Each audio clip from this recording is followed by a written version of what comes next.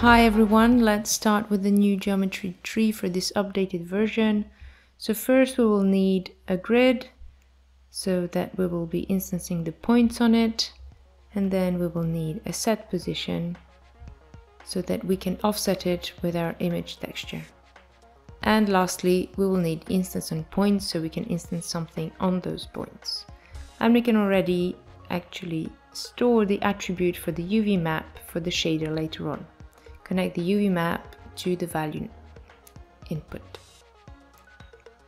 Now frame all that, name it base geometry, and then we can move on to the very end of the node tree.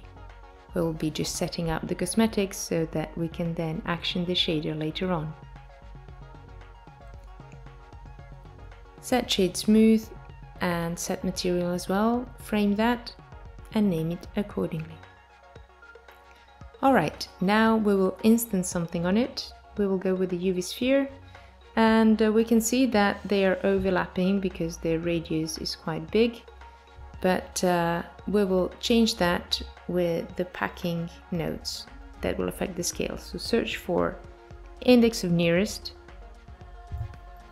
We will need a few other nodes, and I'm basing this setup on 3D Sync VFX video on packing, which is absolutely amazing, so the link is in description.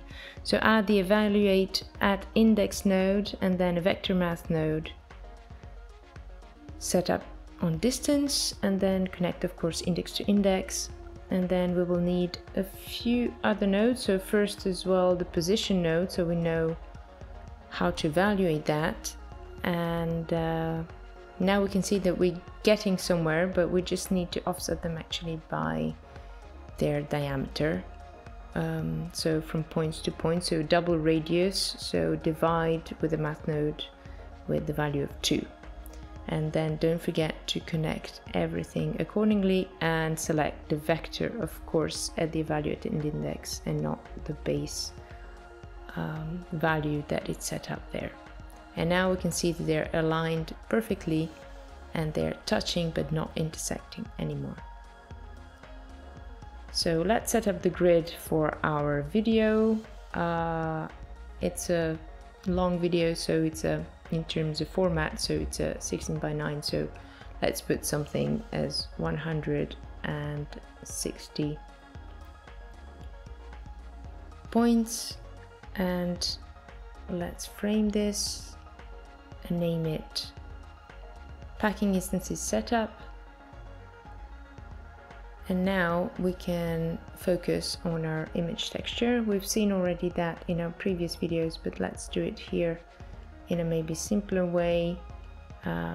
Let's patch an image texture into the offset of the set position of the grid, add a color ramp to be able to influence how far the offsetting is affected, and then add 2 other vector math nodes and the position node so that we can position the image on the grid nicely, so that there is no intersection or overlapping, so that it's really nicely centered. So choose your image texture. In my case it's a video, of course. You can reuse whichever video you have. And now we can see when we action on the third value of the multiply node of the vector math, it's the z-axis, we affect how far those points are offset based on the value of the color values of the video. So let's go into the shader so we can see what is happening. So add the same video through the image texture and then patch the vector into the attribute node. So we will name it as we named the snow attribute of the grid, so the UV map, and then we can see that we have the projection of the video there. So we just need to set this up based on the number of frames we want the video to run, and now we can go back into the geometry nodes and set it all up so that we align the offset to the projection of the shader. So let's put it in the middle and then drag it down on the y-axis. This looks okay. And then when we scroll through the frames, you can see the offsetting is working, but not the shader. So let's go back into the shader, click cyclic, and then into the timeline, and we just need to keyframe the values in the geometry nodes. So jump back into the geometry nodes, go into the image section node, frame 1, keyframe it, go over the end, keyframe that too, and then go back into the shader and see what's happening. Oops, yeah, I just need to change this so we have the same values everywhere.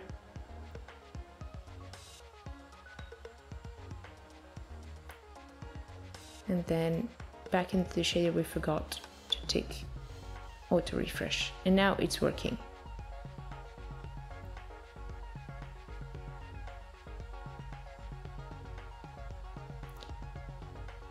So let's go back into the geometry nodes and play with the values so that we can just align everything nicely.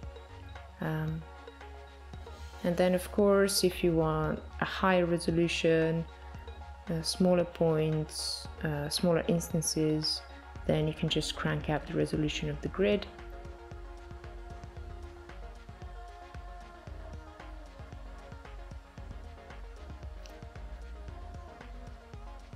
This looks okay.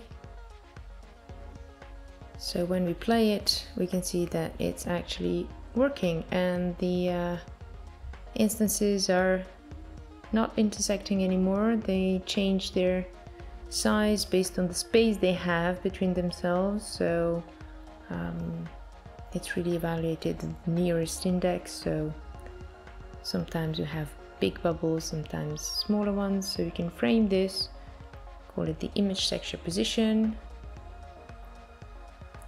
and these values, the color ramp and the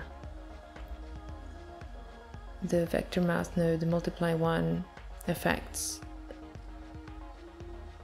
the influence of that image texture on the offsetting. So we can call it image texture influence, and then of course this is just instancing the geometry or the object you want to instance on the grid. And that's about it. So yes, the backing instance is set up. There's a great tutorial with a great explanation. I suggest you watch it so that you understand better how it all works. And just don't forget to connect them properly, because as you saw, it doesn't work. And then in the shader, there is an easier way. So instead of realizing instances, you can just click on instancer as the type. And don't forget to name the attribute the same as you named it in the store name attribute of the base geometry in the geometry nodes. And that's about it. Thanks for watching, and see you soon. Bye.